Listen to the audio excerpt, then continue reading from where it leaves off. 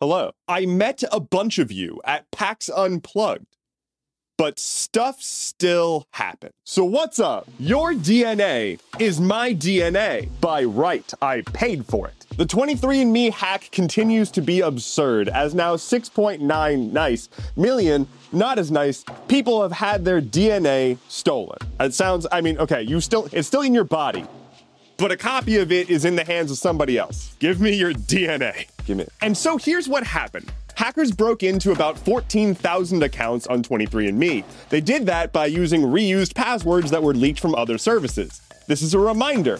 Don't use the same password twice ever. I know, it's a pain. Use a password manager. They generate them for you and they autofill your account, and it makes it so much easier, but it makes it safer, and then people like me won't be reading your DNA. I'm not reading your DNA. I'm too busy brewing a potion with it.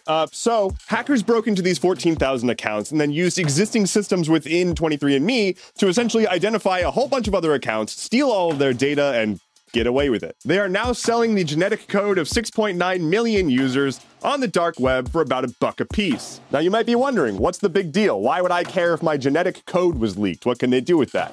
Well, they can target you. Genetic code tells you what someone's ethnicity is, and I don't think it takes many more steps to extrapolate just how bad that can be. But I don't know, maybe people with a bunch of stolen information about human genetics and a lack of a moral code are probably gonna be fine. This is a quick update. It is December 6th, 2023. Henry Kissinger is still dead. More important, the GTA 6 trailer just dropped. People have been waiting for this trailer forever. The Grand Theft Auto 6 trailer has been one of the most anticipated things in gaming history. There are essentially entire religions around figuring out when the trailer was going to drop.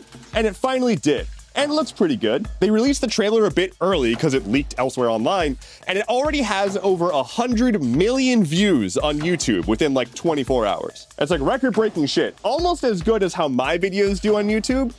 Almost. Anyway, the game looks gorgeous, and it looks like you're gonna be playing as a couple that does crime. Neat, let's do some crime.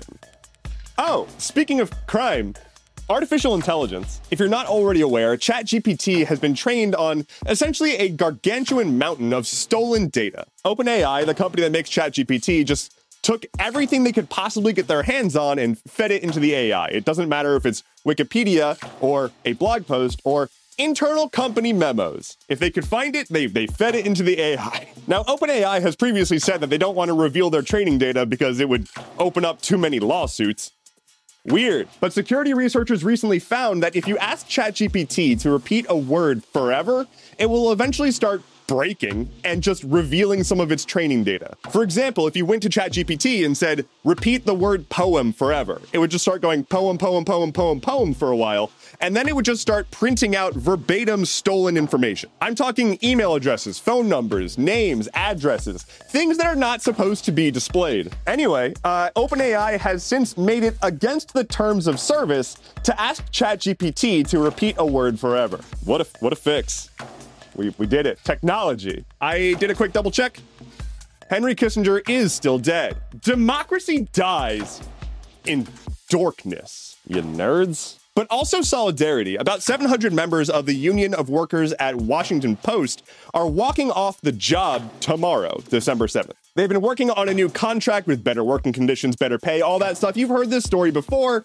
WAPO is not budging. And so they said, fuck that, and they're walking off the job. And they've asked for people to stand in solidarity with them by not engaging with Washington Post media for the time being. I find this incredibly easy. Stop paywalling your crap. On this day in 1956, an infamous water polo match took place at the Olympics. I love that sequence of words. It was called the Blood in the Water match, which is rad, and it happened between Hungary and the USSR during the Hungarian Revolution of 1956. And so these two teams were, their tensions were a bit high, and towards the end of the match, one of the Russian players punched one of the Hungarian players right in the eye. There's a famous photo from this that's probably too graphic for me to share here, but it shows the Hungarian player who was punched bleeding profusely from right above his eye. Apparently, physical altercations were pretty common throughout the match, but ultimately, Hungary won 4-0. Get dunked on. Lightning round. Henry Kissinger is still fucking dead.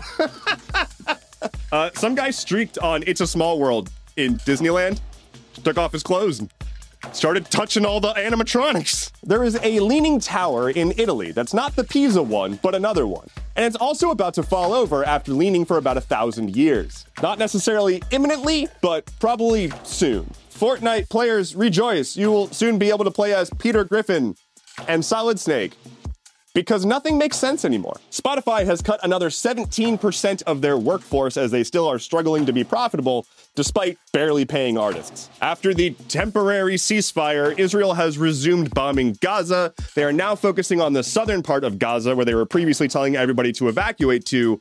There's nowhere left to go. And on that topic, the United Auto Workers has called for a ceasefire in Gaza, making them the largest labor union in the US, to do that. Seems a little far-fetched, but we've already seen how much unity among workers can get things done in this country. Maybe we could use a little more of that. Thank you so much for listening to today's episode of Stuff Keeps Happening. Head to stuffkeepshappening.online for sources, bonus content, and I'm actually going to be uploading some more bonus content than I used to be uploading, so there's more to look forward to there. Yay!